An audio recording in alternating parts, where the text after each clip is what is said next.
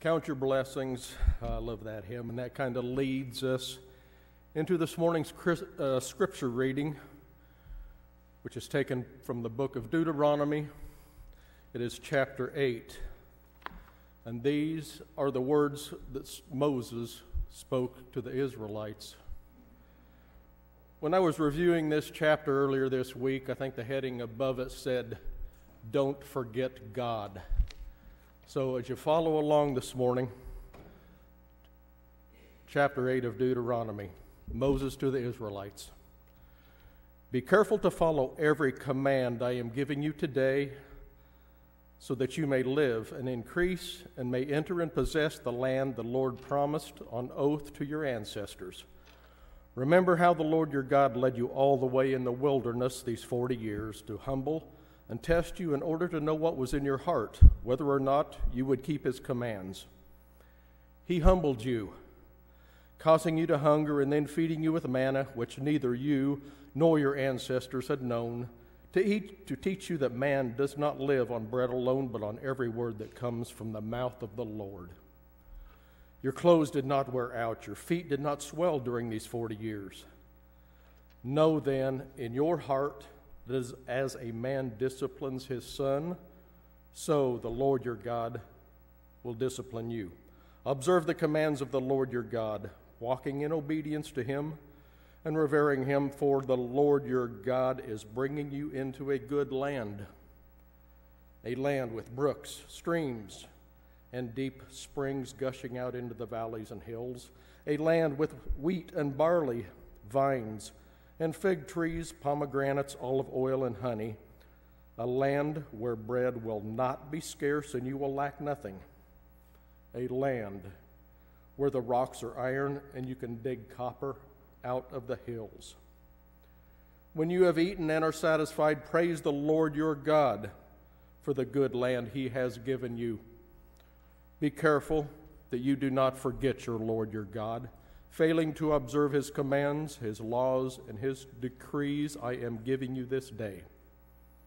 Otherwise, when you eat and are satisfied, and when you build fine houses and settle down, and when your herds and flocks grow large, and your silver and gold increase with all you have is multiplied, and then your heart will become proud, and you will forget the Lord your God who brought you out of Egypt, out of the land of slavery. He led you through the vast and dreadful wilderness, that thirsty and waterless land with its venomous snakes and scorpions. He brought you water out of hard rock. He gave you manna to eat in the wilderness, something your ancestors had never known, to humble and test you so that in the end it might go well with you. You may say to yourself, my power and strength of my hands have produced this wealth for me. But remember the Lord your God, for it is he who gives you the ability to produce wealth, and so confirms his covenant which he swore to your ancestors, as it is today. If you ever forget the Lord your God and follow other gods and worship and bow down to them, I testify against you today that you will surely be destroyed. Like the nations the Lord destroyed before you, so you will be destroyed for not obeying the Lord your God. Here ends the reading of the scripture.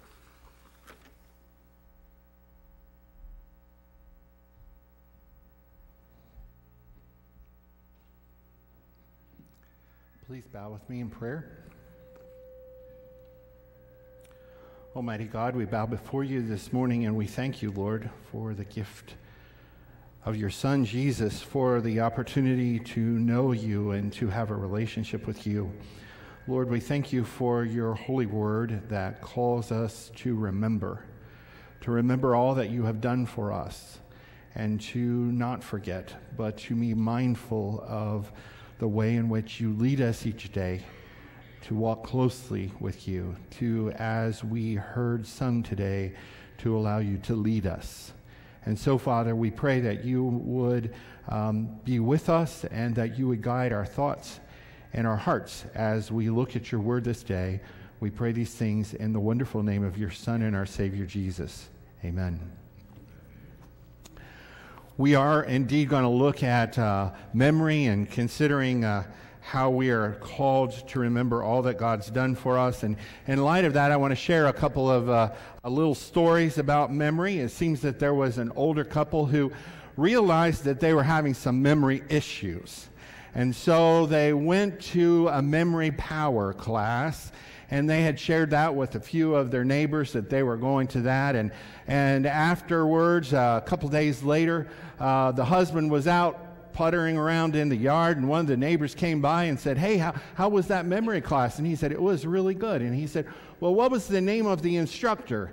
And he learned in the memory class that when you can't remember immediately, you do things by association. And he said, "Well, you know that flower that smells really good but has thorns?" And his neighbor said, "Rose?" And he said, "That's right." And then he turned to the house and he said, "Rose, what was the name of that instructor?" But just so we know that memory is not, thank you, that memory is not just an issue that affects the elderly. It seems that there was a preachers' conference for new pastors, and so there were a good number of pastors there, and this young pastor, they had a lot of different speakers. And one of the pastors that was a part of the speaking shared how it's good to start out with a little humor to get people's attention. And he said to all of them before he started his sermon, he said, "Now, the best years of my life were spent in the arms of a woman that wasn't my wife." And there was just kind of some shock in the room. And then he smiled and he said, "She was my mother." They all laughed and he proceeded to go on and give his message. Well, the young pastor thought, well, I'm going to try that Sunday. And as he walked up to the pulpit, he was getting a little cloudy on the details of how to say this. But he turned around and he said, "The best years of my life were spent in the arms of another woman other than my wife." And there were just gasps and shocks, and as he looked at people's faces, and he just got more and more nervous of trying to think of what the punchline was, and finally he just said, "And I can't remember who she is." Memory can be a problem. It can be a serious problem for all of us. Just 2 weeks ago, I went to Sarah Bush Lincoln Hospital here, and they had a pastor's breakfast, and of all things, Dr. Fatima was there. She's a neurologist, and she was talking about memory and dementia and how it relates to pastoral care for the families and the caregivers. And she was kind of outlining those stages of memory loss. And she said the first stage is when you kind of forget things, but you still are aware enough that you kind of cover things up so that other people are not aware that you're getting a little forgetful. And then that second stage is when you're forgetting things and it's not so serious. There are other people that are aware you're forgetting things, but it's not so serious that they need to intervene. And then the third stage is actually it's getting so serious that they have to remind you of things for you to go on. And I thought, I think I'm in stage 1, unless you tell me otherwise.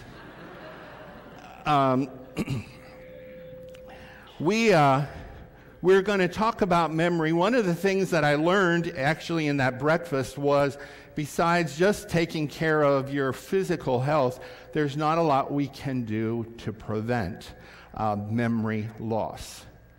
But on a spiritual realm, there is.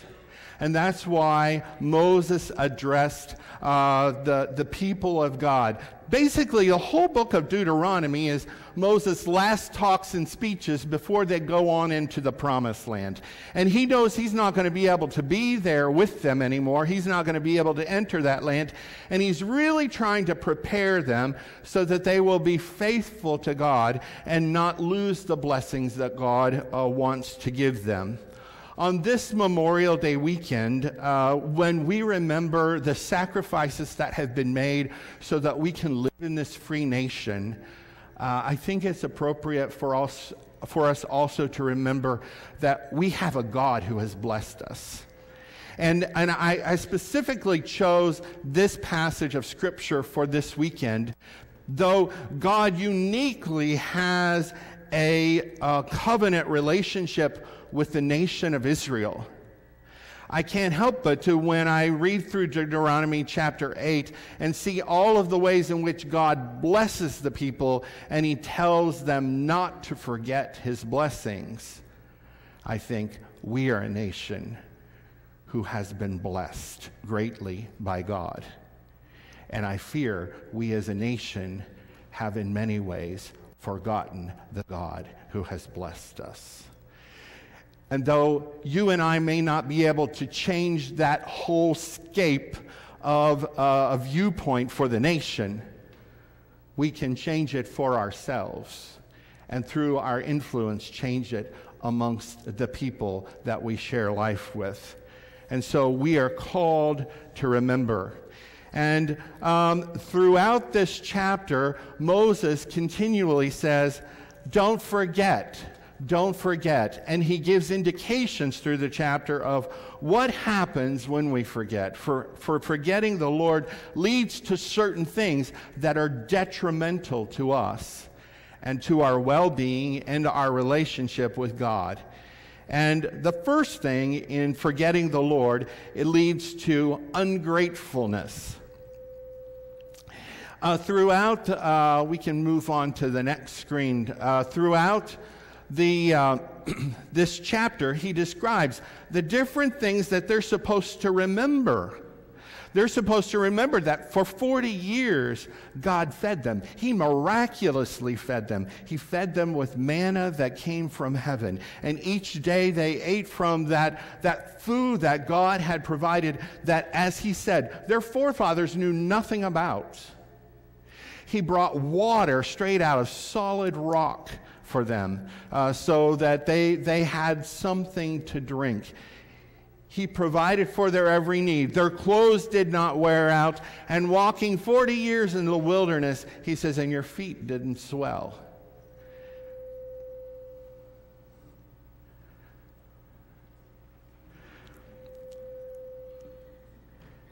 I hope that's not an indication that there's something going on in my mind here, but we will either work it out or I'll be tied to the pulpit. I'm not sure which. Shall we switch to the pulpit? To the pulpit? Okay. You all know how much I love to stand right behind the pulpit and not move. So pray for me. But Moses reminds them throughout this chapter how vitally important it is for us, as we have sung, to count our blessings, to declare to our God that we indeed are grateful. A real hallmark of being a believer, I believe, is to be a grateful people, to be thankful for what God has provided for us, to express our thanks and our praise to the living God on a regular basis. One of the tools that I use in my own personal life and worship with God is the Psalms. I'm probably in the Psalms every day. Though I'm working my way through reading the entire Bible again this year, even when I get out of Psalms in my readings, I jump back into Psalms for the purpose of prayer. And when you read through Psalms over and over again, you will find this theme. Give thanks to the Lord, for he is good. His loving kindness endures forever. Over and over again in different Psalms, David and others cry out to God, and they give thanks to God for God's goodness, for God's provision. We are called to be grateful people. And when we forget God, we become ungrateful. We become the opposite of what we should be. Mother Teresa told this story in the National Prayer Breakfast in 1994. She said, one evening we went out and we picked up 4 people from the street. One of them was in most terrible condition, and I told the sisters, you take care of the other 3. I'll take care of the one who looks the worst. And so I did for her all that my love could do. I put her in bed, and there, with such a beautiful smile on her face, she took hold of my hand, and she said only 2 words, "Thank you." And then she died. I could not help but examine my own conscience before her. What would I have done if I were in her place? My answer was very simple. I would have tried to draw a little attention to myself. I would have said, I'm hungry, I'm dying, I'm in pain, or something like that. But instead, she gave much more. She gave me her grateful love, and she died with a smile on her face. I think Mother Teresa says something very profound here in that gratitude is always oriented toward the one who is giving rather than on ourselves. And we're called to remember God because we have so many things to be thankful for. Is that not true? Amen. Second thing that happens to us when we forget the Lord is we become self-reliant. Or in other words, we become proud. Oh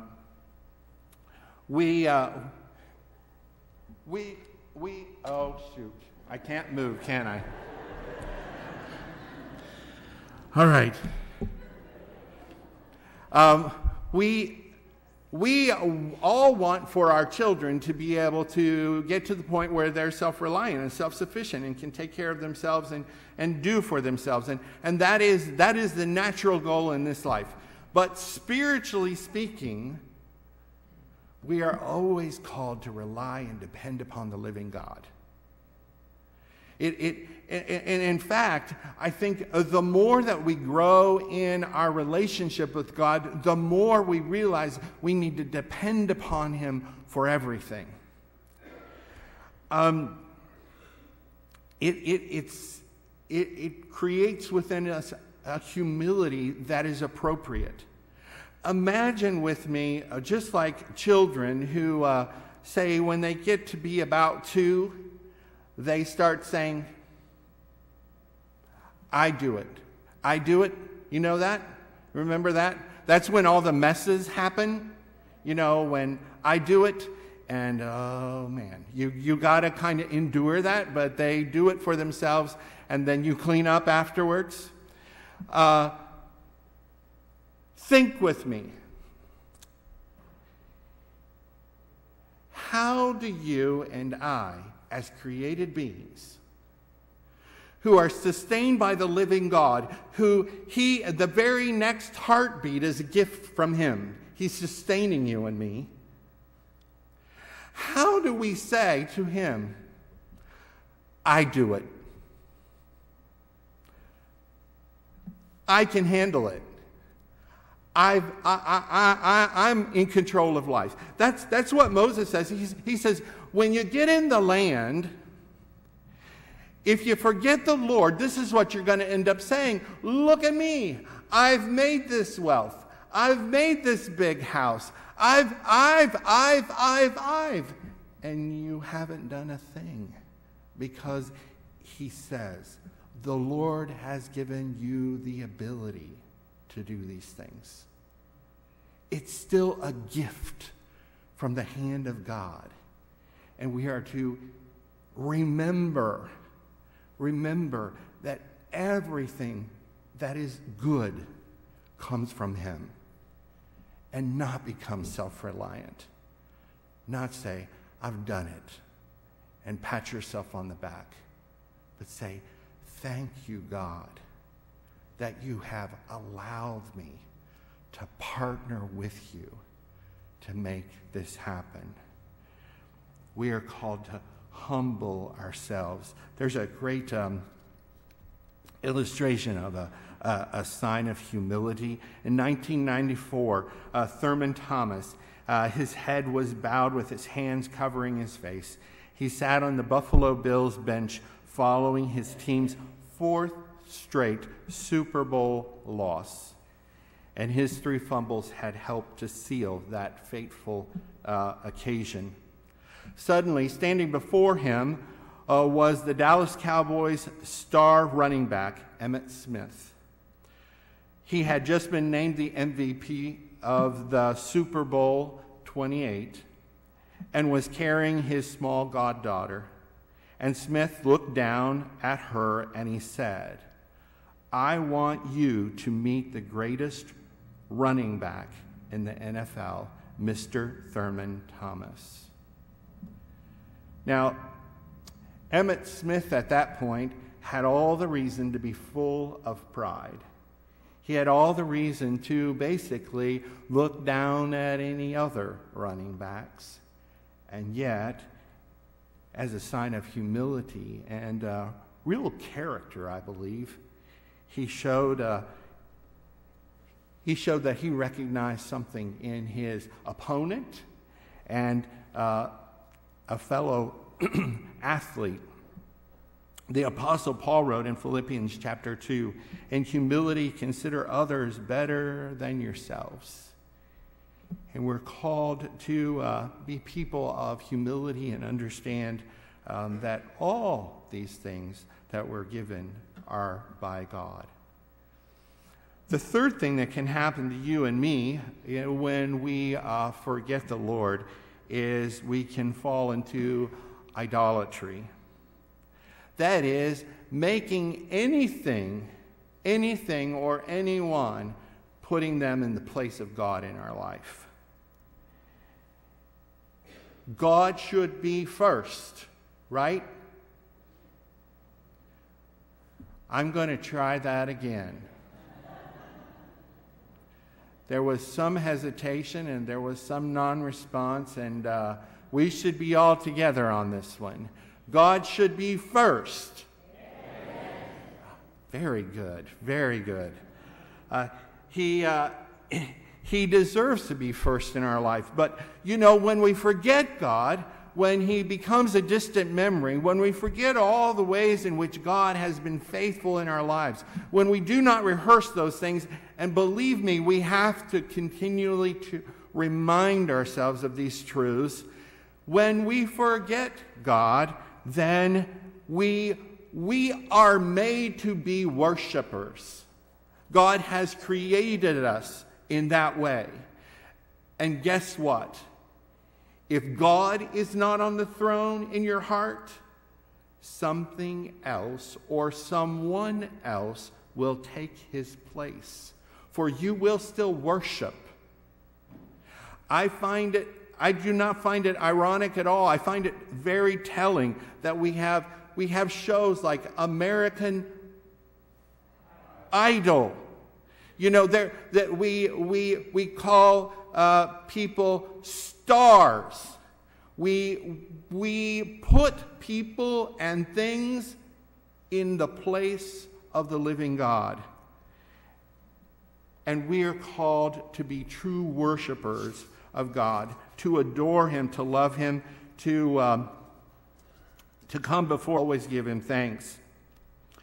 In his book, Good Morning, Mary Sunshine, the Chicago Tribune columnist Bob Greene chronicles the first 2 years of his daughter's life. And he tells how when she got to the point that she could crawl, and get around on her own, he found this fascinating. He had a habit of doing work sometimes at home. He would get on his computer and he'd be laying in his bed. And before he knew it, he would look up from his laptop and he would see his daughter at the foot of the bed. She had crawled to the bed, pulled herself up, and she was just staring at him.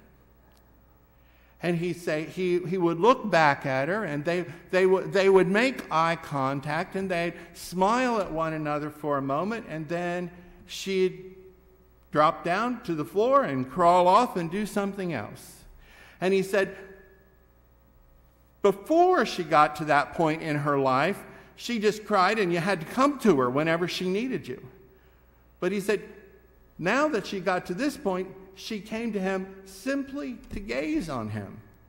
Not to ask anything of him, but to simply gaze upon him.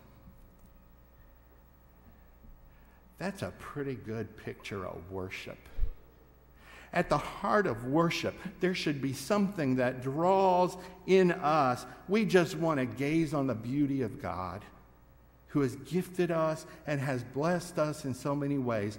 We come before him, and we don't necessarily ask anything, but we say, I love you back. I love you for all the ways you have loved me, and I am grateful. My brothers and sisters, on this Memorial Day weekend in which we remember great sacrifice that has been made for us, let us remember that there has been a great sacrifice that was made on the cross of Calvary for each of us as individuals. And let us remember that that should lead us to thankfulness and humility before our God, and devotion to love him and worship him and give him praise. Would you pray with me? Oh, gracious God, we bow before you this day. And we confess, Lord, that we are forgetful people, that we are prone to spiritual dementia, that we have a tendency within us, and it's a part of our fallen nature, to forget all the ways in which you have been faithful and good and merciful and kind to us. We tend to live in the immediate, and we tend to be sometimes like infants who are demanding and cry out and only see what we lack rather than see all that we have been blessed with. And so, Lord, I pray that you would help all of us to spiritually grow up in our sense of giving thanks to you, to understand that we are dependent upon you wholly and completely for all that we are, all that we have, and all that will ever become.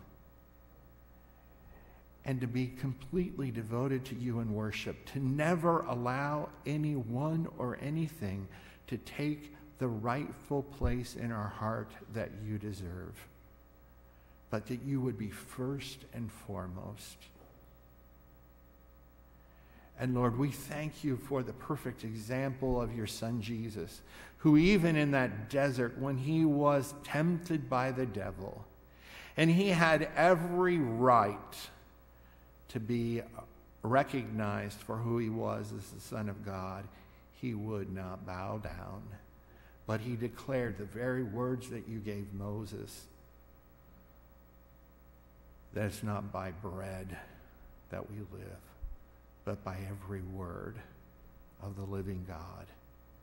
And so help us, Lord, to follow after the one who set the perfect example and paid the price for our sin.